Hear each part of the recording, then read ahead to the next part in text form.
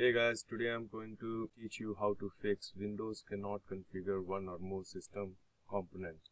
Sometime when you log into your window, you get this error, window cannot configure one or more system components, because Windows try to update itself to the latest version, but for some reason the components cannot be installed. To fix this issue, I'll show you the simple way. Just go in search here and type Windows features.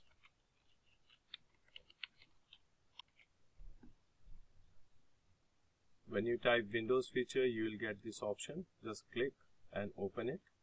It will take some time to load. Once you are in Windows feature, you need to go and find this option, Internet Information Services.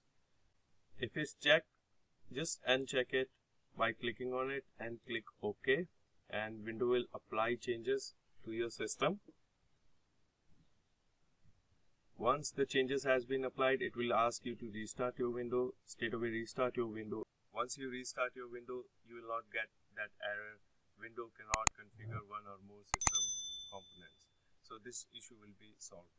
If this video helps you out guys, do like and subscribe my channel. That helps me a lot. Thank you.